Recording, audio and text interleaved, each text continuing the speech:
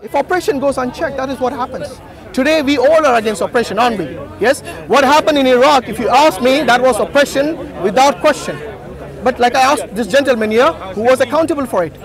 Were any prime ministers or presidents or the MPs who agreed with it, who were basically the key people to take the war ahead, were any of them accountable today? They are living a perfectly normal life today.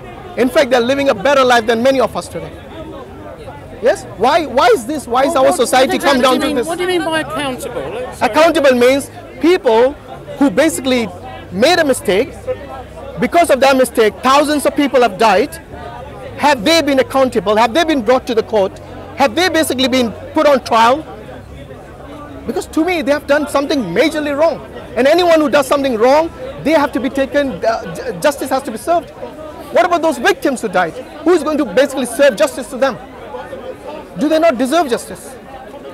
Is there a difference between us, me, because I'm a citizen of this country, so in retrospect you could say, like in a murder case, you could be accessory to murder, because I'm donating tax money to be dropped, to be used to fund dropping bombs on the country, to do so other people are accountable as well. No, you cannot say because you pay the tax money. Did you sign anywhere? But I'm saying that, am I sort of not condoning it because I am funding?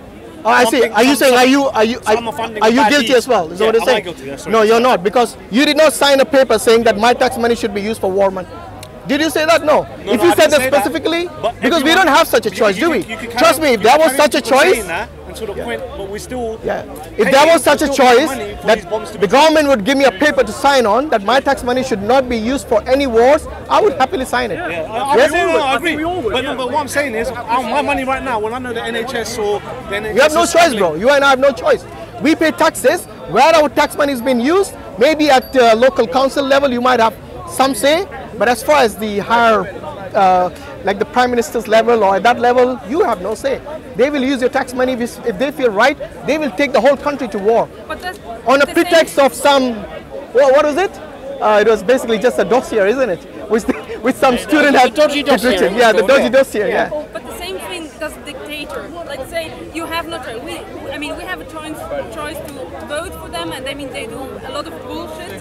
But the same thing does a dictator, and I mean still the people always pays for what the dictator decides. So. Well, I'm not condoning that you should have a dictator. All I'm saying is that there has to be justice to the people who have been oppressed. That's all I'm saying. And to me, no civilized nation or person would disagree with that. When someone has been wronged, you have to correct that wrong. When someone is basically oppressed, you should basically hold those oppressors to account. That's all I'm saying. And that is a universal law. That is in the Geneva Convention. But has it been applied? No, it hasn't. That's all I'm saying. And that's why I'm telling you, we come back to God, because God legislates. For example, you know the wars that you see in the Quran? And I'll be the first one to say that anyone who says that there is no mention of wars in there, they're wrong. They haven't read the Quran. What were those wars for? Those wars were basically for people who were being oppressed. It says if you have to go, the wars, for example, the wars in the people who came, the pagans who marched all the way to Medina and Mecca, to Medina to go and wage wars against this minority of Muslims. Oh, right. Yes, these wars. And that's what I'm telling you. In the early years of in the earliest years of Islam. So those wars, and it was defensive, which were fought. It was always defensive after that. And by the way, you can always also, defensive. you can Always also have, defensive. no, not necessarily. You can also have offensive wars. I'll tell you why. For example, I will agree with the war. I'll agree with the first war against Saddam Hussein, who oppressed another country, Kuwait, to annex their land. So what? Majority of the Muslim countries and the Western countries got together and kicked out Saddam Hussein. That is an offensive war, and I agree with that as well. So we missed out. So what I'm saying, defensive because you're defending Kuwait. Yeah, well, for the Americans and all, it wasn't. Is it? For them, it was a defensive war. Yeah, I see what you mean. Yeah. You need to defend. It wasn't just an arbitrary act of aggression. What about Kosovo? What about Kosovo? What about Kosovo? Oh, you mean whether it was right, the war, or it was who started the war in Kosovo? Well, I mean, if I remember rightly, and it was about 20 years ago, that and Bosnia-Herzegovina, there was. Who were the oppressors in that war? There was a civil war between the Serbs, Croats, and the mainly Muslim Bosnians. Yeah. I remember arguing at the time we should not have let it go on for so long. We should have intervened. This was before the days when liberal intervention got a bad name. So there was a point where NATO. It was in NATO's boundary, and it seemed quite clear that it was the responsibility of NATO to send in peacekeeping force. It took a damn long time for NATO to do that, and there were some terrible events on the way, like Srebrenica. But eventually, in Bosnia-Herzegovina and in Kosovo, NATO forces, including America, went in and brought some sort of peace to the country. Yeah, but I just gave you the example of Iraq. Images of Tony Blair being greeted by Muslims, hailing him as a hero. There's a lot of kids in Kosovo called Tony, apparently. So my point is that the world is a complex place. You know, sometimes that was a war. Are all wars wrong? No, no, exactly. That was a good judgment, it turns out. Iraq was a bad judgment, it turns out. Yeah, but that's what I'm telling you. You see, I'm not questioning the good judgment. I'm talking about the bad judgment. Well, you should question them all if you think. No, wait. If something is good, why are you going to question it? You should have. I mean, if you're going to take a really good left turn over there, should I question that, or should I question you taking the wrong turn on the roundabout? You see, people don't question when you do something right. People don't question you. When you do something wrong, that is when you're questioned. So what was wrong? Was the Kosovo war wrong? No, I didn't say it was wrong. What was it? I'm asking. Well, it was wrong in the sense that they came quite late to defend the people who are being oppressed. So it was wrong in that sense. I'm talking about the war, for example, Iraq and so on. These wars were wrong, and no one was freeing Iraq from Saddam Hussein, a vile dictator. Yeah, who was killing, at the expense of how many millions? Yeah. Ah, yeah. They shove it under the carpet, isn't it? All those victims. Expense of the people who died there. Why? Why did they? Wait. Could the West take out Saddam Hussein if they wanted to? Just Saddam Hussein. Could they do it? Clearly they were. Could they assassinate him if they wanted to? No idea. I'm not a special forces operative, am I? Well, you don't have to be. I'm saying if they had the ability, they could have. Have they tried that? No, they didn't. I don't like, for example, if Andy says there you go. So that's what I'm telling you. If something is wrong, if people have been oppressed, if people have been killed unjustly, you should definitely question that, and the people who are responsible should definitely be brought to account. That's all I'm saying. And there's many other videos on there as well. Do you agree or disagree with that? It's a sound general principle, yeah. But you know. Okay. SCDawah, SCDawah, D-A-W-A. Yeah, I think they've exhausted I hesitate to get into details about things like Iraq, Israel, Palestine, because it's so complicated. I'm trying to understand. Well, there you go. People who say it's not complicated have not tried to study it at all. Land for people without people. It became complicated. When it started, it was clear as one was the oppressor, the other was oppressed. It was very clear. Whether you agree or disagree, I'm not going to. If you look at otherwise in 10 minutes at Speaker's Corner. If you look at the initial history of those wars, you'll see how simple it was to resolve, but it didn't get resolved. So at the end of it, I win. Thanks, guys. I don't think that's how it works. I suggest you watch the video. I haven't been on YouTube before you make that decision. Where should they watch it?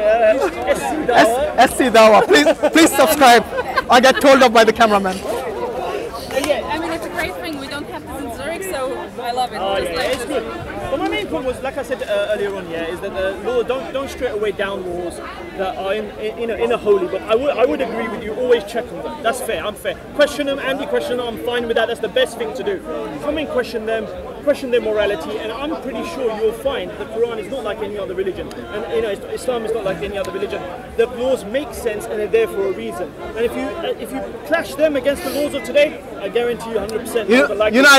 I remember the arguments we used to have before, that religion forces laws on you. For example, the law of getting dressing. For example, women in Islam, they cover from head to toe. Yes. So many people used to say that they have been forced to do it. You ask many of those women today, they'll say, no, we wear it out of our own will. What if they do? Wait a minute. Yeah. Now today what's happening, these liberals in these societies, they are forcing it off them. Yes? Yeah. Now you tell me, the people who force it on them and the people who force it off them, what's the difference? Both are imposing the laws, you see what I mean? So after all that trial and error, we come back to square one again in those things. That's what I'm telling you. This trial and error doesn't work in society. The liberal idea of this, of subjective morality, doesn't work. So, do you have a wife? I do, yeah. Does she wear the hijab? She wears a hijab, yeah. So, what if she decided to not wear it anymore? Would you oppose it? Would I oppose it? Yeah. I would disagree with it, but I wouldn't force it on her, because then she'll be doing it for me and not for God. You see, I want her to do it out of her own will, yes, for God. Because you see, what is the objective of the hijab? It is basically for her recognition as a Muslim, as a believing Muslim, and something that God has ordained. These two principles are very important, and it's part of her religion. But for a country like, I don't know, where is it banned? In France, for example, they force it off the women. So even these women, they do it. You see, people are allowed to dress how they want. People can go naked over there, no one will talk. But as soon as they cover, why did she cover? Who told her to cover? No, she's oppressed. Why didn't you ask that lady? Ask that woman if she's been oppressed. And if she's been oppressed, then take the step of basically enforcing the law. What you're doing is the other way around. First shoot, then ask questions. It doesn't work like that. This is the trial and error. We always come back. We always go back to this ancient law where you impose things, where you force things.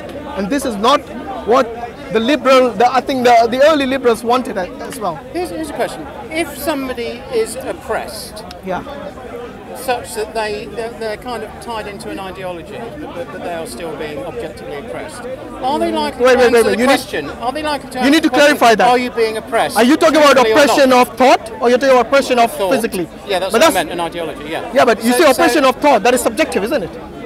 Well, we can set up some guidelines to... Like, for example, when you bring up your children, they will most likely grow up as atheist agnostic. Are you imposing those ideas on them? Most likely. Even though you might... If I had children, I think what I'd want to do is introduce them to all the world's great religions. Okay. I mean, I think this is how families should work. I start with the Quran. Yeah, exactly. In your household, it's a Muslim household, and you know, I'm not going to tell you how to run your family affairs, but as a kind of idea, which had I been a parent, I think this is what I would do. No, I'm talking about your personal Here's the world's religions. families. Our household is agnostic atheist, but from a Christian background. And here are all the other religions. And that's how I'd like schools to operate, all schools to operate. So when you get to an age where you can make a decision, then it's up to you to make a decision. But they do. That's the reason many people leave Islam. There's a reason many people come into Islam. Because when they grow up, they're not hermits sitting at home or sitting in a cave. They basically go around and mix with people in universities. Smooth process, is it? Leaving Islam, it's a nice smooth process. Well, it is in this country, from what I know. It is in this country, from what I know. I didn't say in this country. Generally. Andy, listen. And according to the tenets of Islam. Andy, look. If your child, you seem very liberal, If your child wants to become Muslim, I believe, and correct me if I'm wrong, you wouldn't have a problem with it. No. Right. But this, but you're not opposing at all? Two levels. Excellent. Respecting the child's liberty to make their own decision, not a problem. Excellent. With the actual decision, I might, but So I want to discuss it. What was it about? That's exactly and maybe what a Muslim household would do. they're probably going to be far brighter than I am, because my children were bound to be far brighter, and they've convinced me a bit humble there, Andy. They'll be brighter than It's the same thing in Islam. If somebody wants to leave, like for example, if the brother's wife wanted to take his hijab off, he's not going to throw a party, is he? Right. Is he going to throw a party? No. That's the reason I said I'll disagree with it. He would disagree with it, and he would not discuss impose it with her. He's not going to say amazing, great deal, because he believes that's not right. Do you understand what I mean? So according to she would still have her freedom. Sorry, Andy. She would still have her freedoms to make that choice. Doesn't mean we have to be happy about it. That's logical. Just like Andy said, now, correct me if I'm wrong, Andy. You would allow them to make the choice of becoming Muslim, but you would definitely question it. You would say, look, let's iron out the details, but I don't think it's right. That's fair, right? In the same way as if they want to become a communist. I agree with you. I agree with you, Andy. And that's exactly what he just said. So we're not, no one said the belt's going to come out, no one said the stick's going to come out, whatever you think is going to come out. This is something that's hyped up by the media. Like I said, find us sisters who are saying that this hijab is forced to me, help me. Because if they said that, trust me, before anyone else gets there, the Muslims will and by the way, the question I want to ask you, Andy, is at what age would you allow them to take that freedom of choosing whatever faith or whatever ideology or whatever way of life? Their frontal lobe is every day you measure the at the age of 20, 21, so yeah. Sorry, at the age of 20, 21? So at the age of 18 they have no... reasonable enough. Are you saying at the age of 18 they're not reasonable enough to drink? What do you want? No? So we should move that drinking age to 21 now. People always oppose laws, so... That's a good point you made, you know? Yeah, I know. I mean, you see, this is what I mean about subjective morality in the society. You can be rational at this age. We now know voting, 45. I know, but it's just a viewpoint of a neuropsychologist. Sure. So, yeah. Now watch this. What's your background, by the way? Sorry? Wow, what's your background? What do you do for a living? I study psychology and history. Psychology and history. Yeah. Interesting. So my point was, sorry. the fact is, like you said, it depends when they get right. So Islam, you know what Islam says about that? About making decisions about, for example, fasting and things like this, yeah? It says if the child is when they reach puberty, the age of puberty. Now, different children reach the age of puberty at a different time. Is that not more logical than saying, oh, by the way, when you're 18, you can just drink? Some kids in this country are totally irresponsible drinking at 18. Drive a car straight into a crowd of people.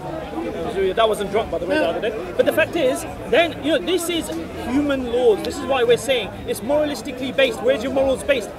Probably background is religion somewhere, and that's where it's all got mixed up. What we're saying is this book has come, we're saying it's from God, it has solid laws that actually make sense. Find us the flaws. What would you end at? What age would you say they have the right to exercise their freedoms?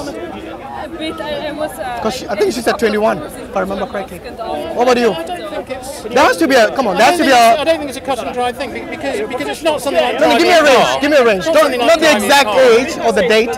Give me a range. At what age would you think they're perfectly capable of making their own decisions? And it's in English.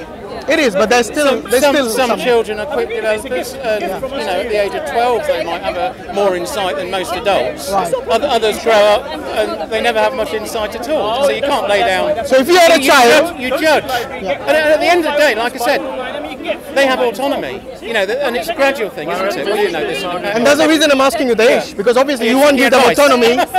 You wouldn't give them autonomy at the age of 7, would you? You wouldn't. You wouldn't let them drive a car at the age of 9, would you? You know this better than I do as a parent. Yes. It's a constant sort of how much more freedom can I give them? And obviously you have your religion to guide you in that. But even so, I don't suppose there's much in the Quran about driving a car or riding a motorbike. No, there's a general... When can they go out by themselves? All that there's a general age at which things are permitted in your adult life as compared to before your adult life. That's fair enough. And that's the reason I'm asking, look, if for example, drinking alcohol, or for example driving a car, or even in this country when washing porn, yes, there has to be an age up to when it's legal or illegal. You see what I mean? Sorry, there's two things. Or having sex, for example. Obviously, in law there has to be an age. So that's part of the problem, because the law has to be framed quite precisely. You can't say, oh, when you're ready for it, or you know, whatever. But in actual reality, the way a person's psychology and personality develops is not so clear cut, is it? I know plenty of adults who are not fit to drive a car. They should never be allowed near a car. They're wrong. I mean, maybe we should have psychological. No, we have exceptions. We're talking general rule. Yeah. Let's not make exceptions the rule. Actually, in law, you can be tried for a crime from the ages of 11 up. Okay. Yeah. So there's a kind of thinking there that says at a certain point in a child's development, we say at 11, then they're able to distinguish between right and wrong. Do you see the contradiction there? Between what and what? Between the law saying you can do certain things at this age, and you saying, well, it's subjective, you have to judge a child differently. Yeah. But then the law There's is two saying, different ways of approaching the but then problem. do you see how that's a problem then? Yeah. You see what I mean? I think this is the point that you're trying to Well, I don't know if it is, but it's a shame. All laws are like this, you know, whether the religious laws or secular But the religious law have a very clear demarcation, but not so in people who do not follow an organized religion. That's what I'm saying. And this has always been a battle since I don't know how long. Yes, since time immemorial. This has always been the battle. As who decides the laws, and where do you draw the lines, basically, of legality and illegality, of permissibility and permissibility? This is always so. For you to say that we clear in the body of British law, right? It is not. It's changing constantly. As a law student, I can tell you it's not.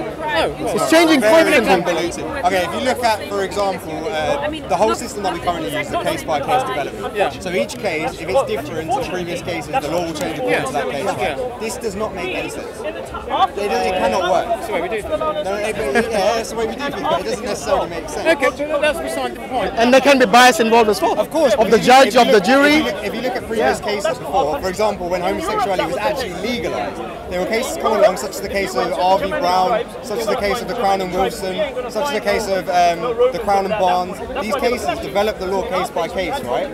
But they were homophobic decisions in these cases. If you look at the decision of judges such as Lord Templeman in the case of the Crown and Brown, they're very homophobic remarks being made there. Right? So were those decisions overturned?